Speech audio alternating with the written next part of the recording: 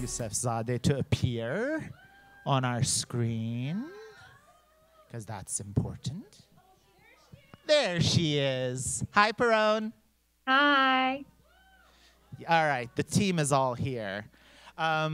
So we have, of course, decided to shorten this session, so I'm gonna both honor what just happened and breathe through that in transitioning into this new convo, and also sort of make sure that we hit all of the lovely, amazing people and their expertise and experiences on this stage. So I'm Evren Odcikin. I use he, him, his pronouns. I'm a MENATMA board member, director, writer, translator, arts leader at large right now, very happily.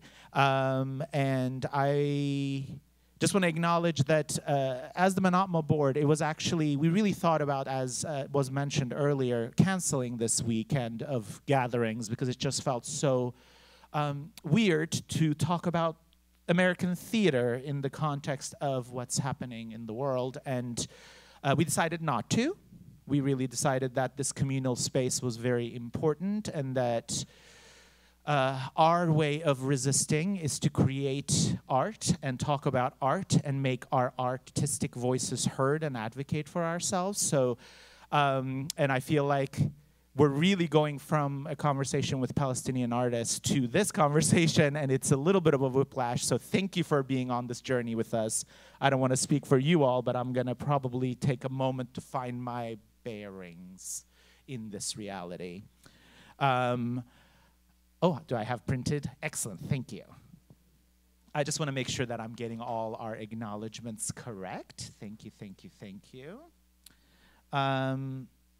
So we're here as part of ReOrient Festival of Short Plays at Golden Thread, which I am a very proud affiliated artist. And I want to just thank both Art2Action and Golden Thread for hosting this amazing gathering.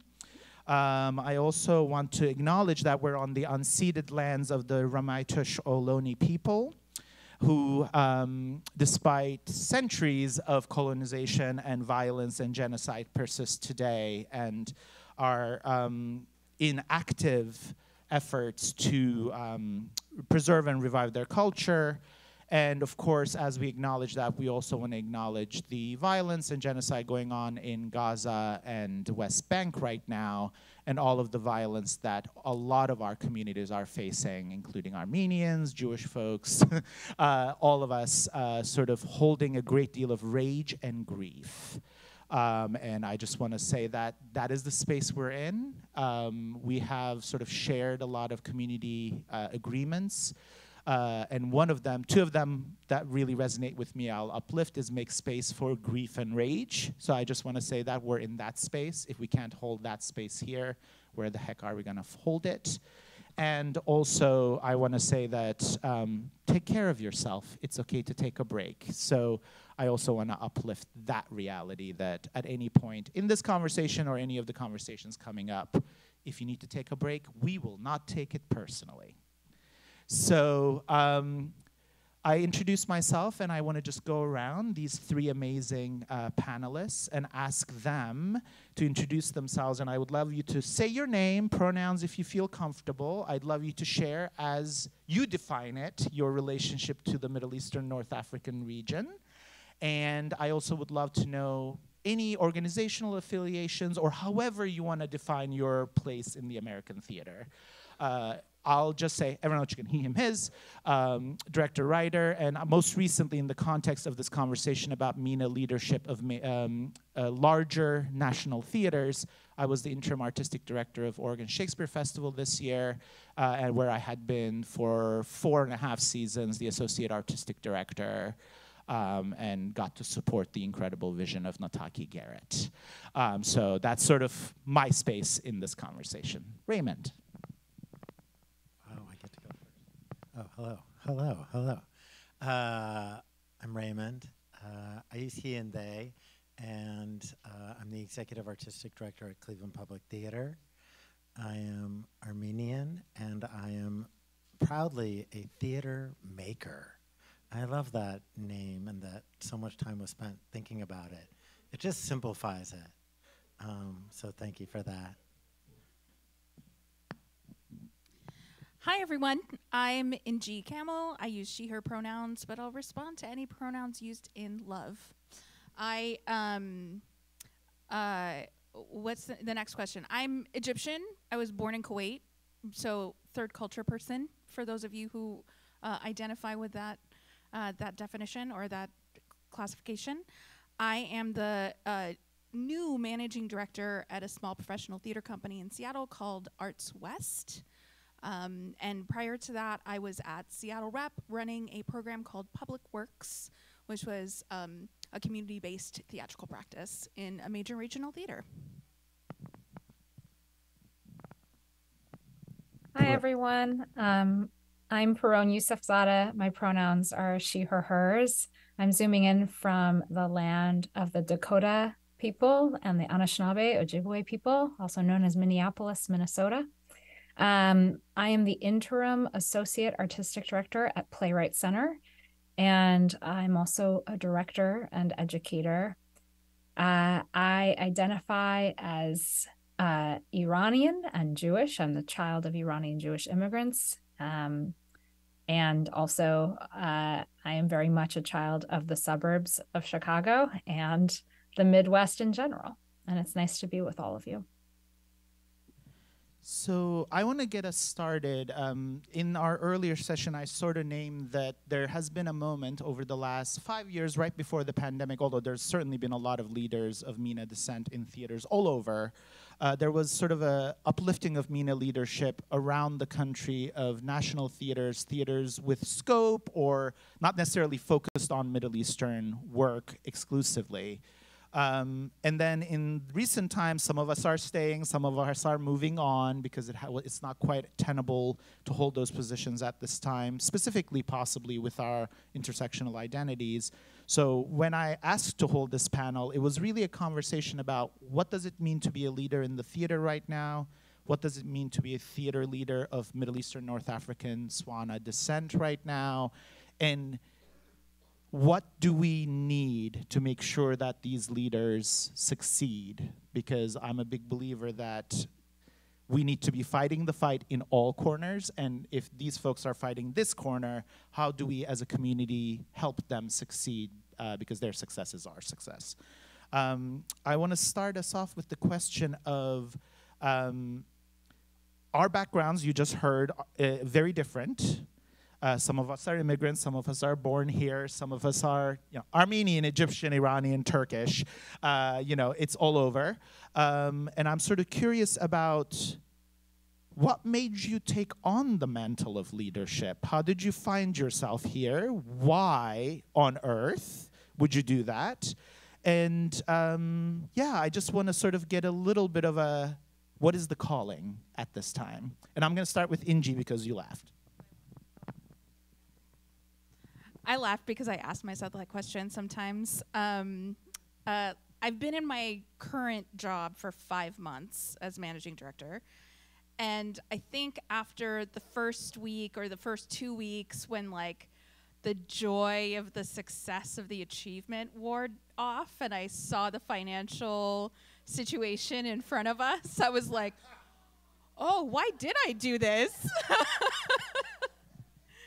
But I mean, like, all the anxiety of being responsible for an organization aside, I think the reason is because, for me, I feel pretty solid in my values as a person, and I think they are deeply informed by my cultural identity and my path and my journey to where I am now, just physically, not even in terms of my career. And I know that there is a way for the theater to feel better for people like me, like young Inji, who started her way in the theater. And so it feels like an experiment to me. Like, can I utilize the values that I have to enact a better, more positive theatrical opportunity for other folks? Yeah, that's why. Okay. Perone, do you want to go? Sure. I mean, it connects a lot to what Angie was saying, as far as the sort of calling around it. And, you know, for me, it all does go back to how I fell in love with theater, and that was going to see Broadway musicals when they came to Chicago. My parents would take me, not knowing that I was actually going to fall in love with it and not become a doctor, much to their chagrin. And you know, and I fell in love with the art form and the way I was transported in watching these shows. But I also accepted on some level that no one looked like me, no one had a story like mine, or a name like mine. And after many years of freelancing, I started to feel like dropping into an organization and stirring things up to whatever extent I could in directing the show I was doing and doing the advocacy around that I could in that organization. It didn't feel for me like it fully allowed me to bring that experience and vision and hope for what the theater can be. And so I transitioned from freelancing to artistic leadership. And I've also learned a lot of hard lessons around what the conditions need to be for me to be able to thrive and persist and continue the hard work. And that, well, we can talk about that more later, but yeah, it comes back to Little Perone. Now it's very much for my own daughter, Mariam, and for really all the children to have a theater to grow up in where they feel seen and heard, so that we're leaving something behind that's better than what we had, which I think is the hope of any generation. Yeah. Wow, that is super inspiring. I think for me, I thought I was gonna, or what I thought I wanted was to run a small little ensemble company and just do my artwork. And I had a brief stint running a little bit larger organization, and I hated it. And I said, I'm never going to do that again. Pouring all of your heart and soul into other people's art, and most of the time, they're somehow disappointed or mad at you at the end. And that just really sucked. So, but at one point, Cleveland Public Theater, which had been one of my artistic homes at that point, was really on the verge of collapse and falling apart. And its mission, which is to nurture compassion and to raise consciousness through groundbreaking performance and life-changing education programs. And I know those words, groundbreaking and life-changing, are used in a lot of mission statements, but like, it's true. And I just couldn't sit by and see that happen. And the theater was sort of simultaneously shifting to try to be like other theaters. And I said, if this thing's gonna fall apart, I really want it to fall apart doing something just wildly, deeply in that mission. And so I threw my hat in the ring, and the board said yes. And that's what started me on it, but I think I really plan to do it for like 3 or 4 years and then go to grad school or something. Still, maybe in 3 or 4 years I'll be in grad school. I still always say that. But what's really kept me there is the sense of being able to support this work of, I'm sorry that we've lost the amazing leader of this song, but this idea of the light within, and I know that sounds super corny, but for me that's really the truth, that we all have this light inside of us, and to support that and to be able to get up in front of people and put things in front of people that just acknowledges that we're all artists. And maybe the calling for art is to awaken that within. Thank you. And I'll sort of speak briefly. I've always been a little bossy, from very little, I think. And I've learned that that can be used for good or evil. And through my upbringing at Golden Thread, under the tutelage of Turangi Gezarian, I learned that there's a lot of ways bossiness can be used for good. And in a real moment of community immersion and joy of finding myself, my spine, my artistry within this really beautifully held community space, I also had a strong sort of pull towards the big, bad, unknown white theater and that I could do it better. And I think a lot of our impulses has to sort of, it's that imposter syndrome intercut with that you're the best. Belief that somehow you're going to do it better than anyone else. And I think that sort of has been nourished in me from my parents to a lot of my mentors, including Notaki Garrett. And I will say that Perone, it really resonated with me. Oregon Shakespeare Festival, where I was for the last 5 years, thousands upon thousands upon thousands of students come and see those shows. And I watched every day the impact of my decision and my work of who gets to be on that stage and what they get to do and how they get to live and what that meant for those kids. And I was like, okay, for this, I'll work 180 hours a week. So I'm in a really specific space of leadership as service and leadership as future building right now. And it's a tough time, but what does that mean for us? So the next question I have is, can you share with us, good, bad, and ugly, everything in between, what has been surprising about stepping into your leadership position? And for any of us that have been doing this for a minute, what has been a shift that you're noticing right now of what's expected of you? And Perone, I'll go to you first.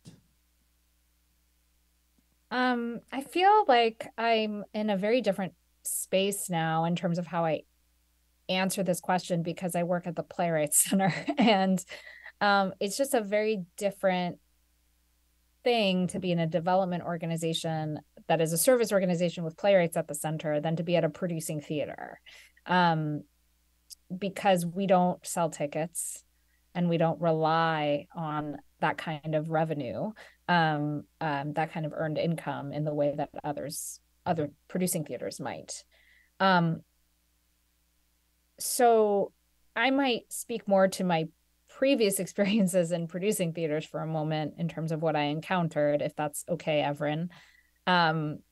I think, you know, what I experienced was that there was a surface level call for invitation to leaders of color and a hope for greater diversity, equity, and inclusion. But that once I was inside of those organizations, what I faced was a daily pressure to corroborate white ideas. And I didn't do that. And so, you know, I fought the good fight, and I was proud of the progress that I was able to provoke, support, more often provoke. But ultimately, I think what I learned was that I need to be at an organization where there's a deep buy-in that doesn't require my presence solely to maintain it. And that there has to be in the board or whatever governing body of that organization, a deep buy-in there as well. And the sense of sort of being in some kind of adversarial relationship between board and staff, or staff and subscribers, like whatever, like it just doesn't work. And so there has to be more of a collective sense that we're on a journey together. And what I can say about being at the Playwright Center is that I feel very fortunate to be at an organization that, however imperfect, is continually interrogating these values. And because service to playwrights is at the center of what we do, how we do that more equitably and inclusively is inextricably linked to the mission. So there isn't that sort of tension of like, but we want to support writers, but we have to do Christmas Carol. Like, that's not happening. So I'm in a very different place with it now. I guess what I've learned is that as I've gotten older, and also as we continue to encounter a very difficult and cruel world, I'm willing to fight the good fight, but not as an army of one. And I'm willing to advance the cause and have the difficult conversations. And I'm okay with disagreement, and I'm okay with like hashing it out in a staff meeting, but not if I'm in a place where we're having a flat earth argument about whether or not racism is real or whether or not the things that matter. As long as we have shared values and it's a question of how we get there and not where are we going, I'm down. So that's what I've learned. I guess I've learned, like, some people would call it pick your battles. And I guess the way I think of it is like how to channel my energy most productively and also do the difficult work, but with some grace and ease. Did I answer your question, Evren? Perfectly. I bet you all have some. Yeah, when you asked the question, I had no idea what to say for a moment. And I'm still not sure about this shift he said. I think there's a lot of shift that's happened internally in theater. But for me, just what keeps driving me more and more is at Cleveland Public Theater, as we are doing different kinds of programming, just this hunger, this like, almost like an addiction of getting to be in an audience when you sense viscerally that what's happening on stage is somehow essential to the people who are in the audience. We do a play with homeless adults who are in treatment for drug and alcohol addiction every year, and to hear a character on stage say, this is too much for me, I'm gonna use, and the visceral response from that audience of like, no, and you just know like what's happening on stage matters to that audience so much. Or with Masra Cleveland at Arabi, you know, talking to people afterwards, you know, in tears saying, you don't know what it's like. You know, I'm a doctor or I'm a lawyer or I'm in business. You don't know what it's like to be in my 50s and for the first time in my life hear my language spoken on stage in the United States. And it's just, those things to me are just, like I said, it's like an addiction. Like I just want to be in that room more and more where those kinds of transformative experiences are happening. And I would also say there's this interesting shift, I think, for me. I think I spent so much of my time wanting to prove that I was professional, and because the theater did a horrible thing in our history where we differentiated professional theater from amateur by calling it professional and community. And I'm just like, F all that. I want to be more in community. I want to have amateurs on stage with professionals. I want to blend all of this. And I think for me, that's where the most exciting things are happening. I just want to uplift that for a second. This whole idea that amateur means less capable is like so insulting. When in reality, an amateur has just as much capacity and capability as a quote unquote professional artist. It's just that the professional artist is getting paid for that work. And oftentimes the amateur is not. So it's like really heart-centered work. But because I was so deeply moved by that comment, I have forgotten the question. Can you please repeat it? What has been surprising about taking on the leadership position, and has there been a shift in the ways that what's being expected of you as a leader at this time? Oh, you answered it perfectly. So, like I said, it's been 5 months, so I don't. I mean, yes, okay, true. I've been leading from whatever position I'm in as best I can. And I think that what Perron, you were saying also really, that really spoke to me, which is that this sort of like parroting the white leadership expectation was definitely something that I've had to navigate through as a young professional. And I think that was, I'm going to acknowledge that that was rooted in my family's socialization. So as an Egyptian, I was raised by a woman who was deeply informed by the colonialist British mentality. So she very much was Eurocentric in the way that she raised me.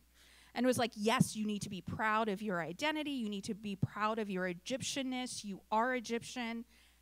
And the way the Europeans do it is really important. The way the Europeans do it has like defined what we think is excellent.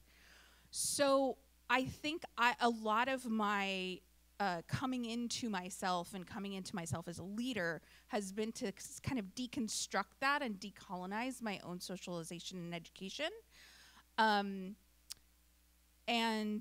I'll also say that I've forgotten my next point. That's what I'm going to say. Yeah. Evren, are you going to answer this? Sure. Yeah, right. Thank you. I love that. Moderating the moderator. It's nice.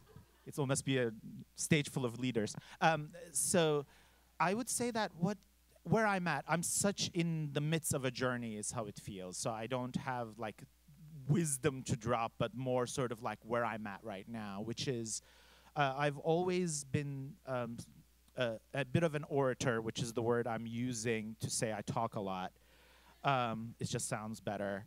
But it really trying to find articulation of what my community needs, what I need, how to inspire people.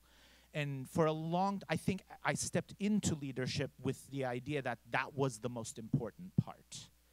And my experience at OSF and Golden Thread and KQED and everywhere I've gotten to lead from various positions is I've actually realized that the change I need made is a lot of times quite invisible and not that interesting to talk about.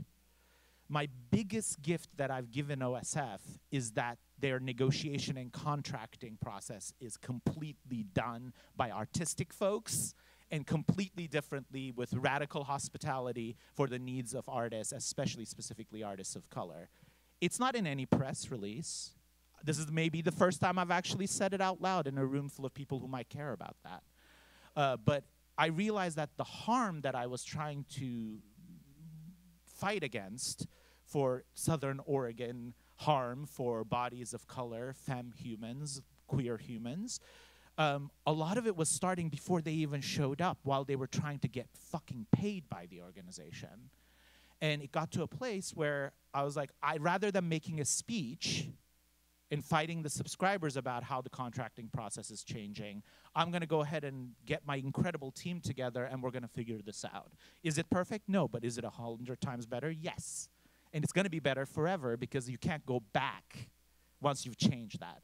So I'm sort of in a real space of, as a leader, what is the systemic, a lot of times invisible, not word and statement-based change that we need to make in the field, and how can that be the vision rather than big, exciting words that make you feel really good, right? Not to say words aren't important. We all know, I mean, we're theater people, it's really important, but what is the change that's actually on the ground and impacts the day-to-day lives of people is sort of where I'm at. And there's so much that needs to change in the American theater, especially sort of these bigger companies, of course, on that front. And I just want to ditto the community audience conversation, just because I am no longer making work that the audience actively does not want. I'm going to go make it elsewhere. That's sort of my Perone. I mean, we've talked about it. We are in agreement on that front. You cannot fight the fight by yourself against the whole room. And now I want to bring it to, we're in the MENA Theater Makers Alliance meeting, and we're all holding our identities in all sorts of ways, visibly and invisibly. Can you speak a little bit about being a person of your heritage and background, however you define that, in these leadership positions? And I would love you to both think of it as what has been some of the opportunities and the victories that have maybe come out of that, and what were some of the challenges that you expected or were surprising to you as you stepped into these various positions throughout your career, but also, of course, most recently in these executive positions.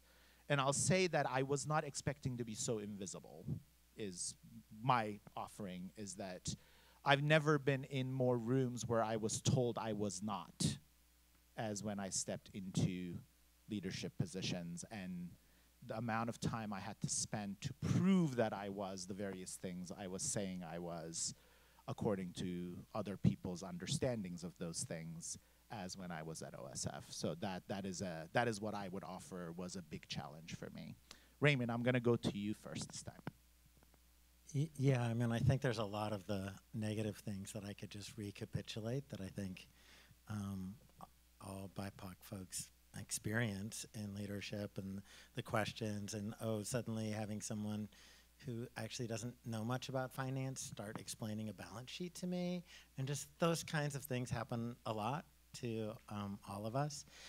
But I think instead what I'll say is there's something about, I think in my heritage and my background, this a sense of sort of always being in an in-between place, and that has given me a unique, I think, perspective to sort of come in or desire this place where I'm never quite, what do I want to say? I never really feel like I'm in my own community, ever. And that's, that was very painful for me, I think, early in my career. I don't know if Amelia Cachapera remembers me making this big comment about, like, this is not my community here in the middle of TCG, and where will I find my community? And then there was a special conference about making work in New Way, and I said, I still haven't found my community. What's wrong here? And I think, but that's really actually served me over time, because I've stopped really looking for that and instead really wanted to create spaces where people can just simply be in there and sort of welcome rooms for whoever comes in. And that sort of ability to no longer be looking for that group, but really to just provide open spaces for people to talk. And it's something I've been thinking about a lot right now. I don't know how to respond to what's happening in the world right now, but I just keep feeling like there's something brewing in me to create the right kind of space, almost an obligation to not do nothing. So yeah.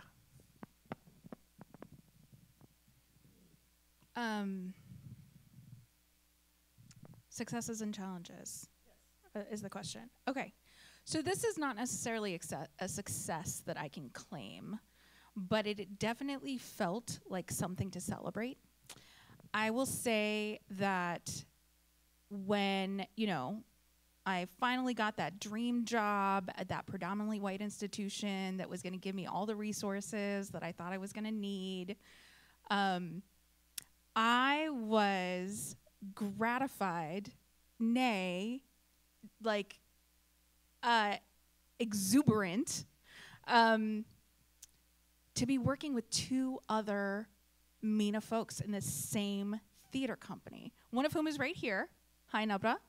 The other of whom, Leah Fahori, has since left the theater is taking a hiatus from theater. But the fact that, like, my entire career up until that point was like I'm the only one in the room, to suddenly have two other people working at the same organization in the same meetings was like, ooh, we can have a like locking eye moment and be like, this is BS. And I would say the challenges, and part of the reason I personally have a lot less faith in large organizations is no matter what we might say, this group of 3 MENA people, what we might say about programming, producing shows that speak to not even our specific culture, but our region, completely ignored. So often, completely ignored. And it always, every time, bit them in the ass. So that was exasperating. And that is a huge challenge, I think, in the traditional regional theater in this country. So my approach is to go small. It's not go big or go home anymore. It's go small for me and focus on intimacy and true relationship building with the audience and true relationship building within the community and make excellent art with the resources that we have and the scale that we have, which is going to give people a closer experience. It's less about whether or not I'm being seen in the big theater space, you know, to some extent, and I don't mean to disparage these art forms because I think they all have value, but like, to some extent, opera, the way that it has been produced for centuries, feels less relevant. And I feel like we're in this turning point where the regional theater starts to feel less relevant in a similar way because it's become so watered down that it doesn't even try to do much of anything besides stay alive. So those are some big challenges that I see, and this is my way of approaching the challenge so that I can sleep at night.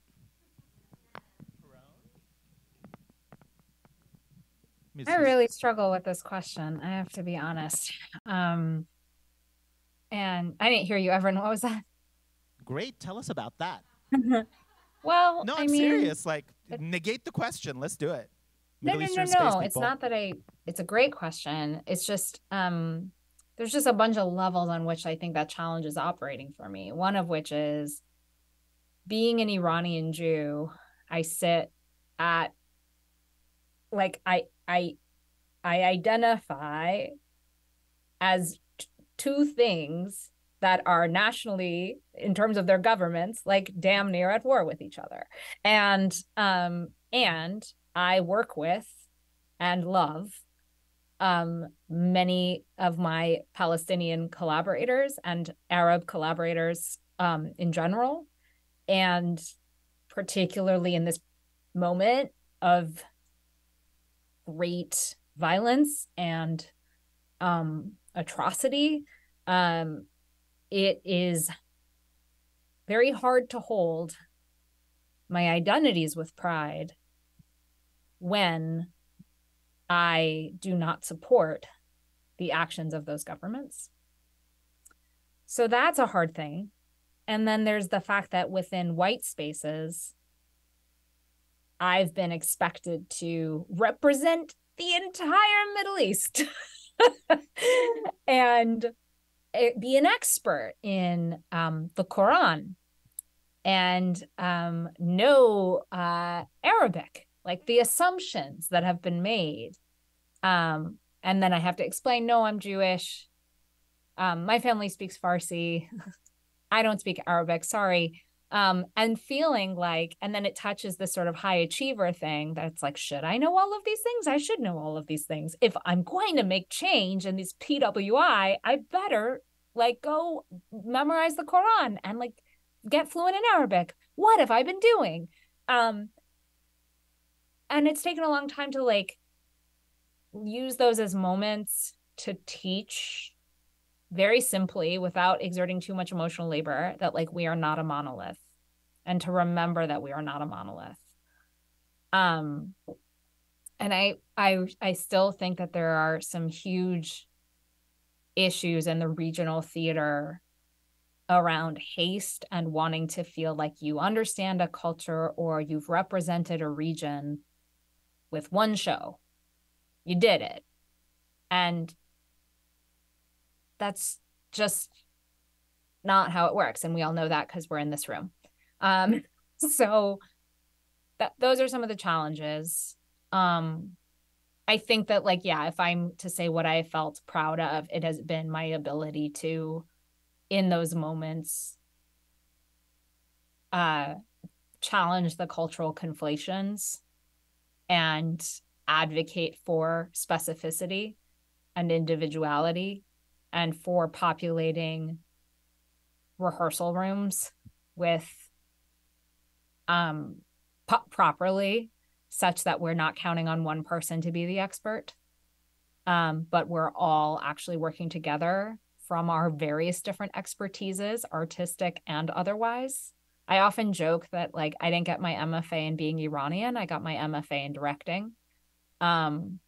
Because, like, I think that what often gets forgotten in these PWIs is, like, I'm not here as a cultural diplomat. I'm here to direct.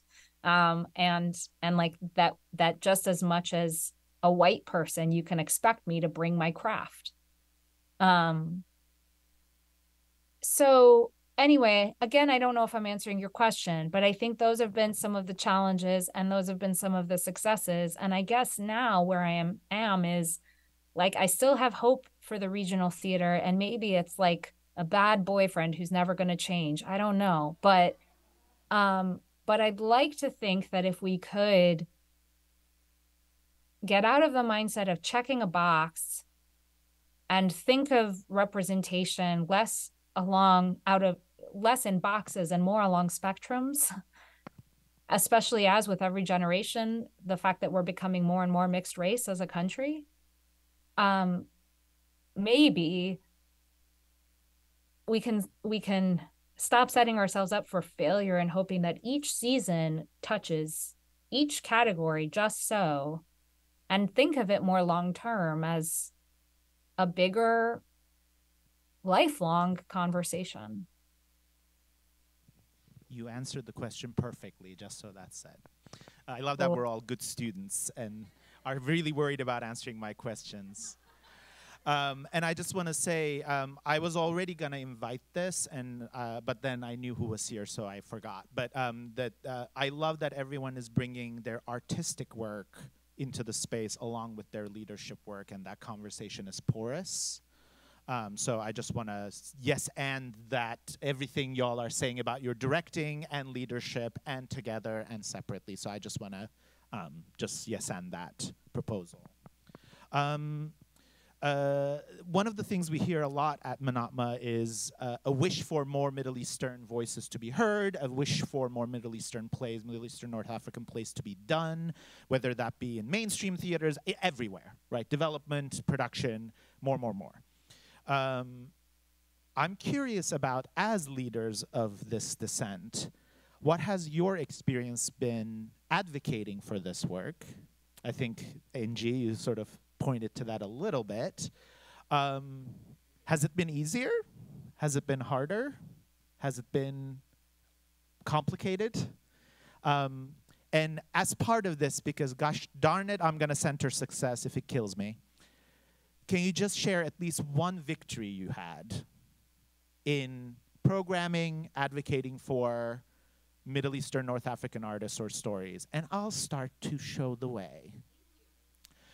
So, you know, I supported Nataki Garrett, so I didn't have to fight a big fight with my leadership about this. And however, I did have to fight a lot internally for them to understand what all these things meant.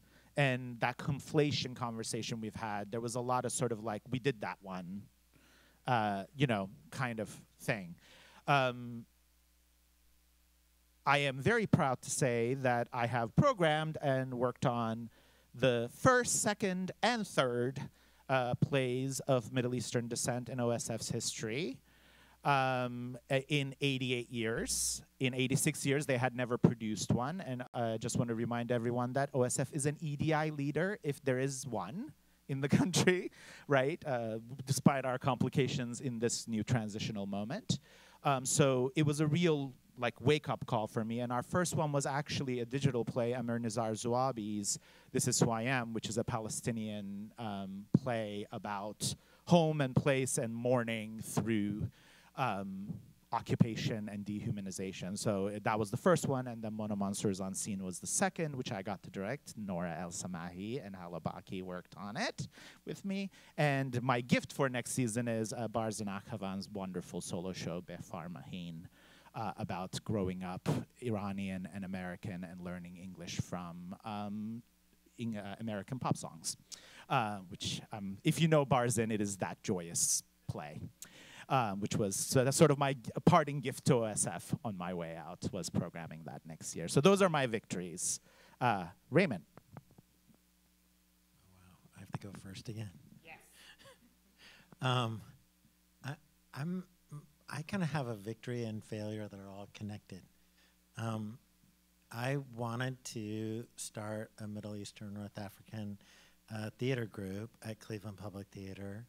I was really inspired by Trench and everything here, and also visited Silk Road Rising, and everyone was like, yeah, be broadly inclusive, and I was really excited, and I went, you know, and I was working in Cleveland, and I didn't have enough real connections in the community, and sort of my process is we don't say, oh, we're going to go do this thing. We kind of just start meeting people and going to things. So I started meeting people and going to like Lebanon Day and visiting church festivals and things like this, and just meeting a bunch of people. And I met these Turkish artists who wanted a space to rehearse. I'm like, sure, come and rehearse. And just started creating all these relationships. And then I got some people together, and I'm like, hey, what do you think of this idea of maybe doing something? We'll just take it one step at a time. And like some of the people were like, well, the Turkish group that was there, not representing all Turkish people, said, yeah, we're not Middle Eastern, we're European. And anyways, they were not. They didn't like Evren. Evren was helping me during this process. He did an amazing job directing I Call My Brothers, which was part of like reaching out and building these relationships. And so I'm in this room, and I keep talking about this broadly inclusive Middle Eastern North African company, and I can notice there's a lot of dialogue happening, and I can't really understand what they're saying. And eventually I said, what's happening? And someone said, listen, Raymond, look at us all. We're not Middle Eastern North African. We're all Arabs, or at least we all are from Arabic-speaking communities. That's what we want on stage. We're not here for Middle Eastern North Africa. We're here to hear Arabic on stage. And I was like, heck yeah, that's what we're going to do. And it was both like sad for me, but also like it was just so profound because the community was super clear with me, and it's actually been just like an amazing journey with this group. We're opening a play that we haven't finished writing yet, and we're opening it on November, I think, 17th. So that's super exciting, and it was greatly disrupted and deeply impacted by what's happening.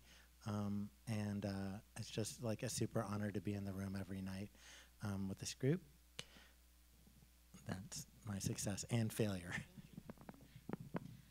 That's such a fascinating topic, too, because, you know, like, depending on which family member I talk to, they'll either claim Arabness or they won't. There's so many countries, right? Like, our identity for each country and each person in each of our region's countries is unique. Like, this, yeah. The number of people that are classified Arab that are not Arab is astounding. But you all know that. Or speak Arabic, yes. Success. That is specific to this cultural identity is really hard to pinpoint for me. I would say that my successes are, like you were describing, Evren, subtle and back end. They're like in the one-on-one conversations. They're in the decision to go with one music director over another. They're in the decision to, like, it's just those minute hallway meetings that lead to real action that feels right. So I don't think, because it is about just trying to be present and trying to question, always questioning the angles and the realities in front of us, finding those successes and solutions in small ways. So I can't really like describe them to you here, but I know they happened. I realized I had one more celebration before I let Peron speak, which is that I got to hire Peron Yousefzadeh, an Iranian Jew, to direct our It's Christmas Carol, ridiculous Christmas show. So that happened. And she was hired because she's one of the, just so you all know, one of the best comedic directors working in the country today. And directed the ish out of it, if I may say so myself. So that is, I need to start claiming that victory. I'm going to take credit for all of your successes now. Peron, please, if that's okay. Please. But talk to us about your victories. Felt like, I mean, I still talk about that. That was such a coup. I was like, who knew that an Iranian Jew would get to do the holiday show? Like, it just, and that's really I mean, that connects to like where I feel like I've been able to have some success is advocating for artists in our community, not just for work about our community, and to say like, you know, you want somebody to direct like a big ass musical, like you know, the big famous title that's going to sell all the tickets and get everyone to subscribe. Like, here are 3 directors I'm going to recommend to you, and they're all MENA. And no, the show isn't about being MENA, but once again, like the craft, like we're not just here as cultural ambassadors. We have craft. We know what we're doing. And I felt like at Jiva, where I was the associate artistic director and the director of engagement, I was able to sort of challenge some of those assumptions that were made around who we put on the list and why, when we're thinking about particular shows.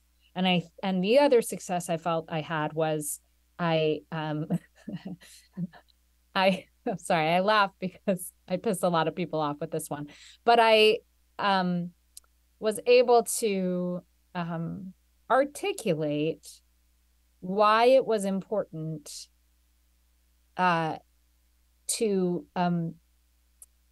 treat our work the way we would treat the work of any global majority community, and thinking about how we put the team together, which I don't think happens very often. And there was a certain person who wanted to direct a certain play, and all of these things will remain nameless because I don't want you to Google it. And I just thought it was wildly inappropriate, and I said so. And I explained why, and it didn't happen. I think I was able to prevent a harm there, a series of harms. And also, you know, I feel proud that like I was able to sort of advocate for folks who I know walked through the door there and were able to work there and have worked there repeatedly since. So, you know, and I think like as much as I want to see our stories on stage, big, small, regional, Broadway, community, public works, like all of it, I also want to see us getting to expand our artistic horizons to whatever extent we wish. And if that's to do the holiday show, great. And if that's to do Shakespeare, dope. And if that's to do, you know, Chekhov, Lorca, like I want to see that as much as we see our stories. Producers are watching. Peron has an amazing idea for a death of a salesman, everybody. I'm your agent now, Peron. I really do. I really do. I do want to open up for questions, and I don't think we have a mic for you, so I'm going to need you to use your, is that mic for, is there a mic? Is there a mic? Okay. Think about your questions while we get the mic, or I was just going to repeat the question. But, you know, to any one of us, all of us, big questions, small questions, what's bubbling up for you all? Adam, show me your theater voice, please.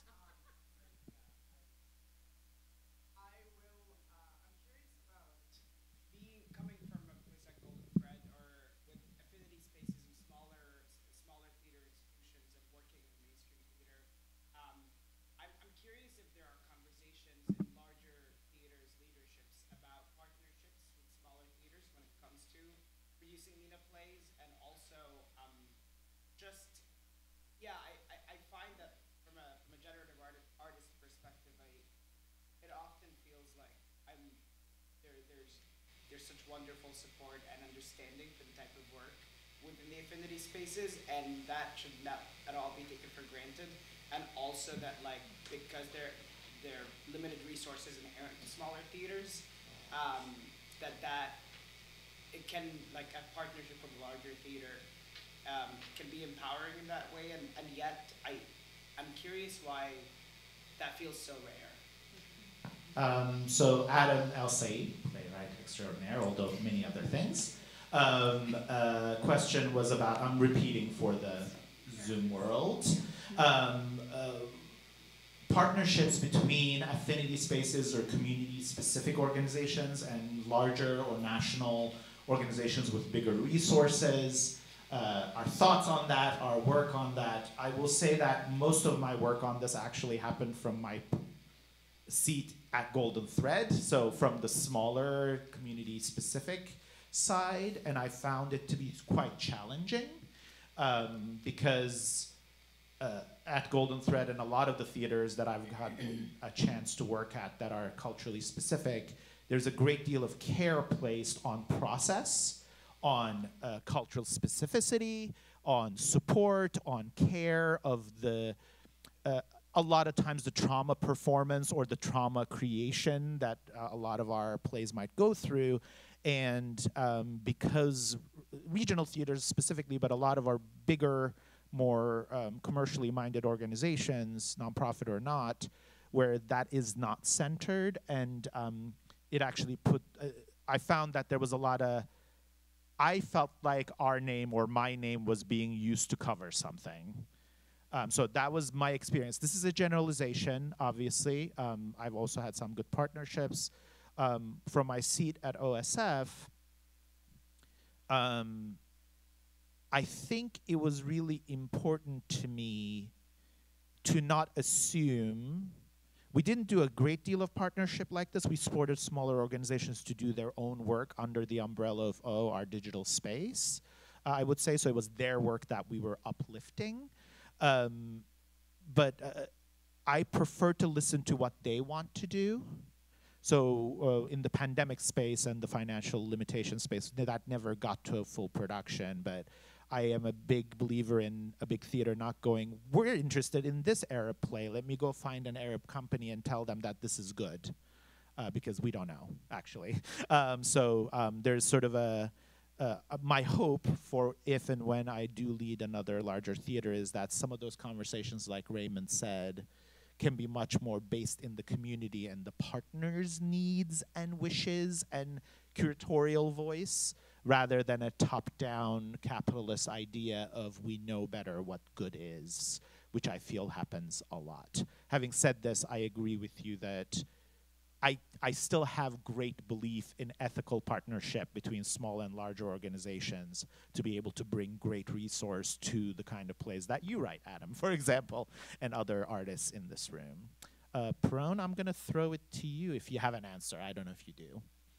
Yeah. Hey, Adam. I thought it was your voice I heard. Yeah, I mean, I think, it's interesting. I was just talking to an artistic leader of a company here in the Twin Cities that has a very specific mission towards a very particular community here, that was talking to one of the larger theaters, and there was some friction and some resistance to partnering.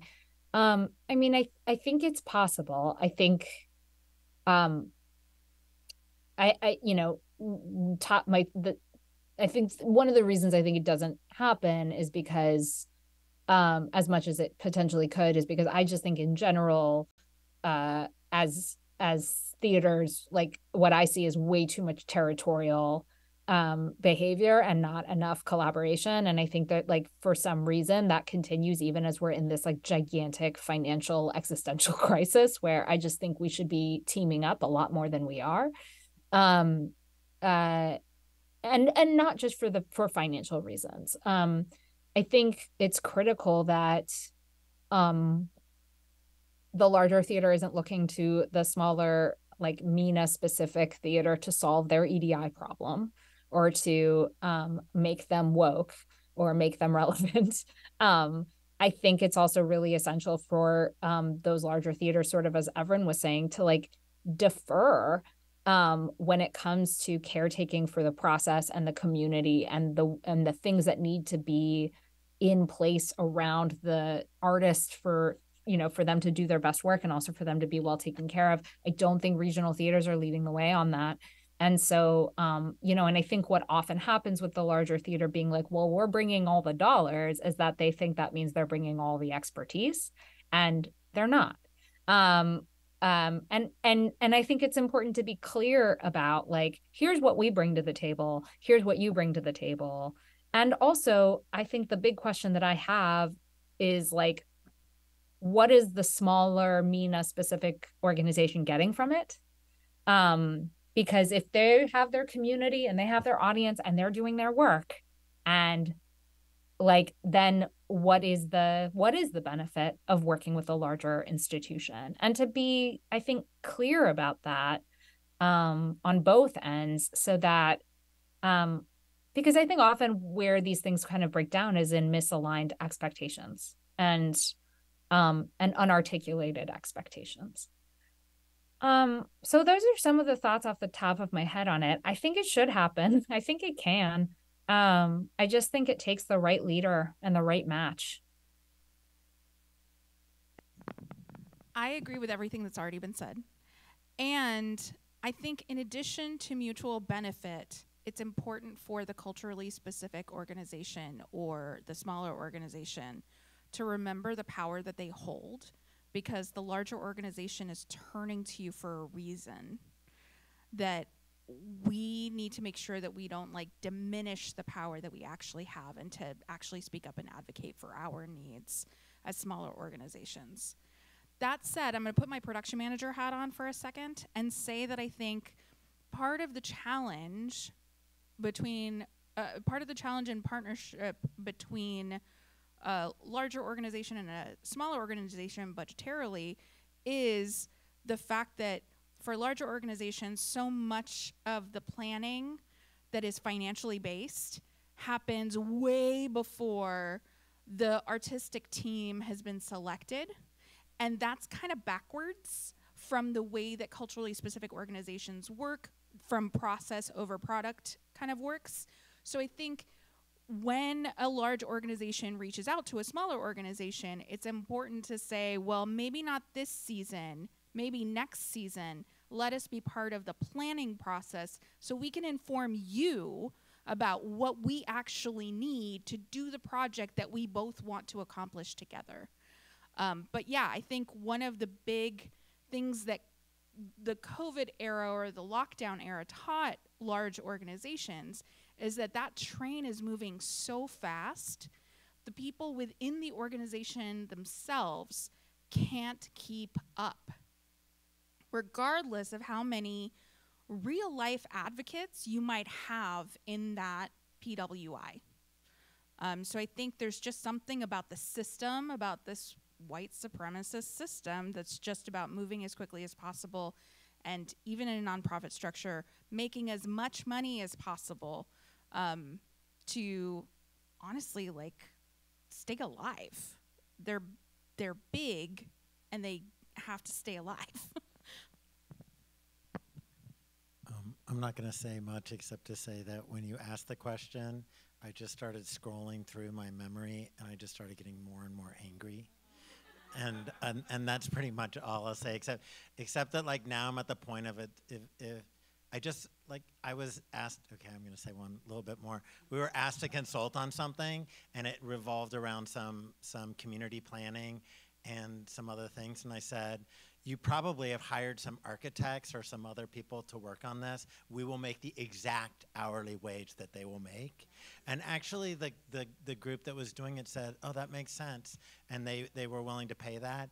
And I think that's the thing, we so quickly undervalue ourselves, and we buy into the narrative that we should just be happy to be working with X large organization, and maybe over drinks we can all vent. I'll share the wisdom of Megan Sandberg-Zakian, who's one of the founders of Maya Directors with Peron and I, amazing artist. Her first question to any proposal, anything is, what's your budget, what's your timeline? And if a big organization is coming to you without those two things, they're trying to take advantage of you.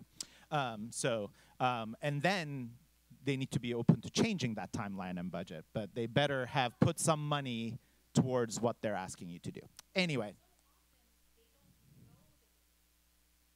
Which is the saddest part. Actually, you know what? That's actually true. Having been on the inside, that's real. Any other questions? We're getting to the end of our conversation, so I want to make sure. Yes. MENA and Swana? Sure. MENA is Middle Eastern North African. OSF is Oregon Shakespeare Festival. MENA is Middle Eastern North African. PWI is predominantly white institution. Swana is Southwest Asian and North African. Did I get it all right? So, and I think it's really important. MENATMA is MENA Theater Makers Alliance, which is the larger organization that's holding this weekend. And I really appreciate you asking that question. We can be very insidery in our conversations, and it's good to remember that to bring people along with our journey. We're here over drinks, over coffee, over food, so please do ask your questions to us at those spaces. I want to ask one final question as a sort of speed round to end this wonderful conversation with great gratitude to all three of you. I look to all three of you in different ways for what, I ask myself, what would Raymond Bobgan do in this situation, often, for example. So I just want to say I'm really thankful. I do. I'm really thankful for all three of you. I see your work. I appreciate your work.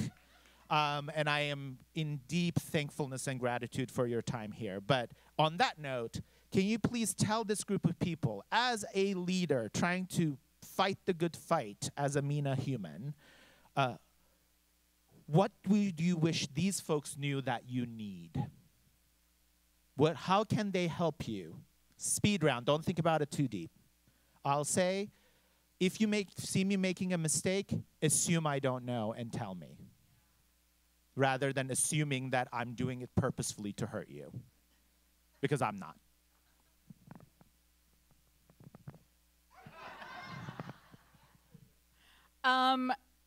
Similar, I'd say hold me accountable. Like, I speak in platitudes sometimes, and yes, I speak in draft, which is something that we talked about earlier. But also, like, I'm going to get it wrong. And if I need to apologize for something, tell me so that I can. Yeah, same. And when you do that, remember I'm a human being, and I have feelings, and you know, talk to me like I'm a human being. Peron? I'm going to ditto all of that. And I'm also going to say, if you see something, yes, say something. And if you see that, say, an institution I'm at has done a thing that you don't like, perhaps also hold space in your mind for the possibility that I fought a fight and lost. Not that I didn't fight the fight at all. That's all. Thank you all. Thank you all. We take a 15-minute break. Yes. We're going to take a 15-minute break, and then we're going to have this conversation about how we're getting in there with universities and educational institutions and changing that conversation, because there's some amazing work happening in those spaces. Appreciate you all. Thank you. Also, bye, y'all. go get some sun.